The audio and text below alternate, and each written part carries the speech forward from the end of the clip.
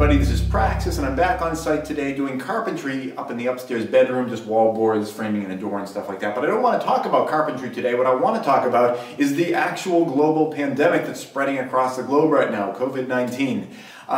If you've been watching the series since the beginning, you recall that there was kind of, the series called Project Homestead, Little House of Quarantine. There was sort of a fictitious possible pandemic threat at the beginning of the series. I haven't really touched on it much during the series. I put that in at the beginning to add a little bit of drama, some interest to the series, but there's been plenty of real drama, since the very beginning. People not showing up for work, contractors getting sick, their family members getting sick, hospitalized. There were actual some real fatalities, which was horribly tragic for the contractors that were in that situation. We've had crazy weather, hot, cold, wet, dry. It's just been all over the place. There's been plenty of real drama going on, so I just haven't touched on that. But now we have an actual global pandemic, COVID-19 spreading all over the planet. And the reason I'm talking about that today is because yesterday I was not able to be on site. I was bringing my boy out to get together with some of his friends.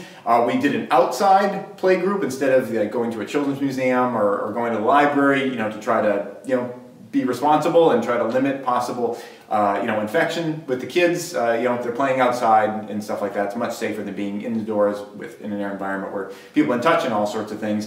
And touching all sorts of things is what I'm concerned about today, because yesterday, I kind of would have liked to have been here. There was someone from the Energy Auditing Commission or whatever. I guess they checked to make sure you're spray foaming or whatever. They were here yesterday at 1 o'clock and I couldn't be here. But they showed up and I don't know what they looked at. I guess just checking off, making sure we're spray foaming around the windows, whatever. But when I got here this morning, doorknobs obviously were touched by them. So I got some wipes. I wiped down the outside doorknob, wiped down the inside doorknob, and additionally, when you got lemons, you want to make lemonade out of them. That's what I always say. It's like you got a bad situation, at least make the best out of it.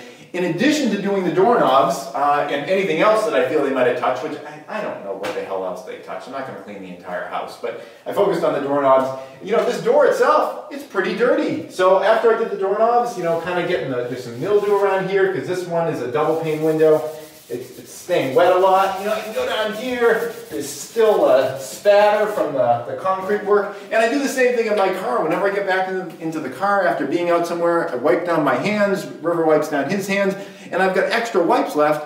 I clean up the car a little bit. I'm a busy guy. I never really clean my car. It's always dusty or dirty or whatever. So I take this and kind of do the whole dashboard, do the instrument panel, all that kind of stuff.